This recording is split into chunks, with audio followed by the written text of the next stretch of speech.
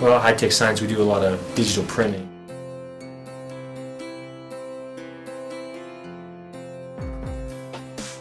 And with print heads, the inks come spitting out of the heads, and when static builds up, the little ink particles tend to bunch up and then will drop on our prints in random fashion and of course ruin our prints.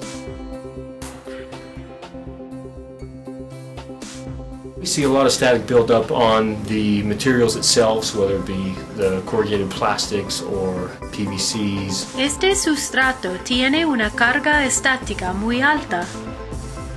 Las hojas de albahaca en este sustrato se mueven en la misma forma que las partículas de tinta se alejan de la estática en el sustrato. El rociado excesivo es un defecto común en la impresión digital de gran formato. Esto es cuando las líneas impresas no están bien formadas porque las partículas de tinta se mueven en el sustrato.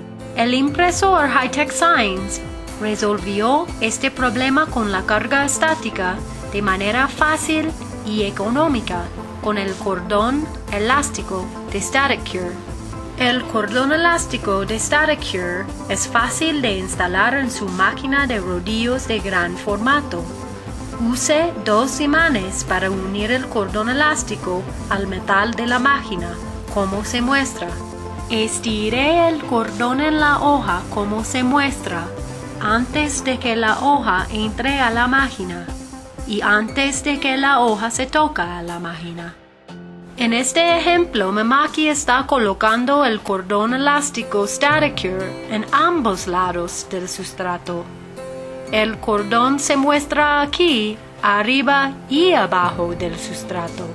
Un ingeniero de Mimaki demuestra cómo instalar el cordón elástico en la máquina. What machine is this? This is the JV33. This has solvent ink in it, and I use it with a lot of styrene, and I get a lot of static with styrene. El cordón elástico Staticure es muy fácil de instalar, es económico y es el mejor eliminador de estática que hay. Y entre nuestros clientes satisfechos se encuentran Mimaki, Hewlett-Packard y Roland, entre otros.